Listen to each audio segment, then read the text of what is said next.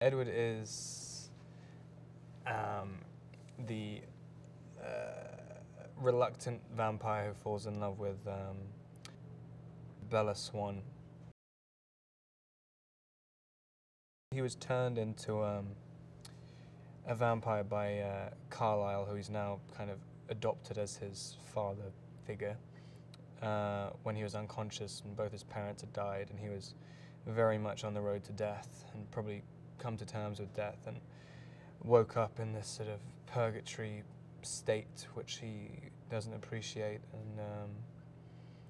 and he's pretty much fixated on either dying or becoming human again, and he doesn't see what the point of his life is at all in this vampire state.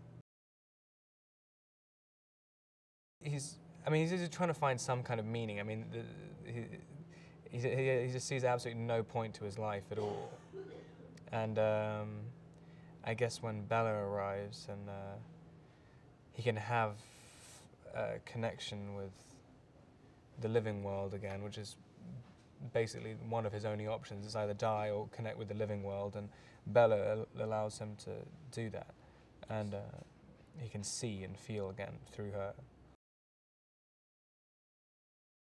It's quite fun when you're harnessed. I mean, doing essentially things that you could do as a human. I mean, humans can climb trees, but because of all this sort of rigging and stuff, you can just be completely reckless with it. That's fun. Basically, the Cullens, well, dictated by Carlisle. Carlisle still thinks that even if you're turned to a vampire, you still essentially have a soul, which is against the general myth of what a vampire is supposed to do.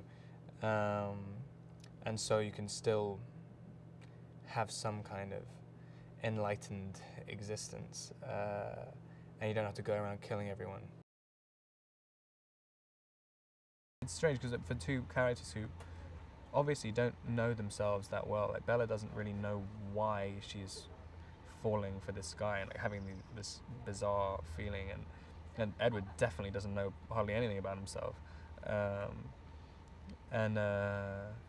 and yet they both know that this is the thing, and that's the completely unshatterable fact that they both have to be with each other.